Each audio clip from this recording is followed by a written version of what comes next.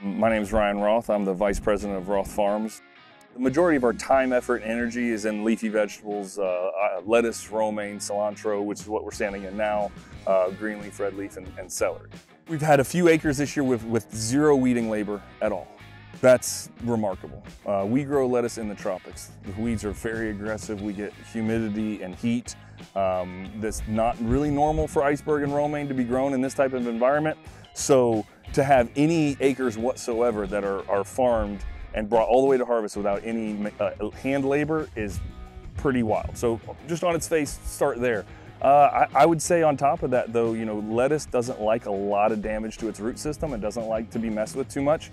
So I think we've seen increased quality, consistency of the crop. The labor savings is the number one, and we did realize some of that this year. Field conditions in Belle Glade, Florida. The soil that we farm on has, a lot of benefits, but in the mechanical weeding aspect, a lot of challenges. We grow sugar cane, so there's large cane roots in the beds, and the mechanical weeders are going to drag those through the field and damage the field.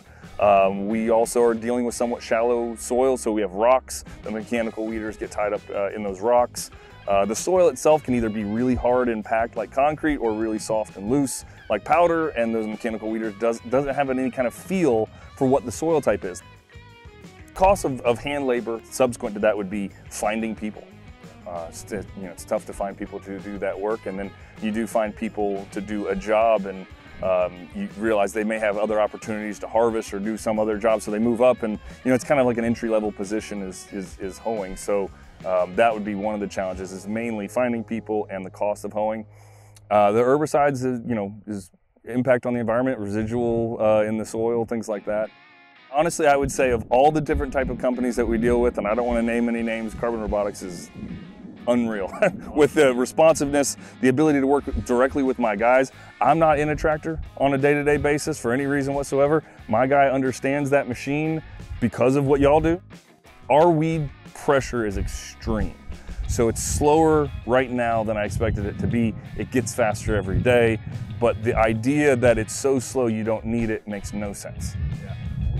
If anything, I need more. There's no question in my mind that it's the way forward. So farmers are always worried about cost because you can't always guarantee profit. You don't know where your revenue stream is going to be or where the market's going to be. So that's difficult. But so the expense of the machine and all that, that's what everybody thinks about. But it makes sense, and it probably makes more sense as it progresses than even today. So,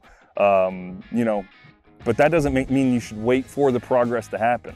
You should be in front of it.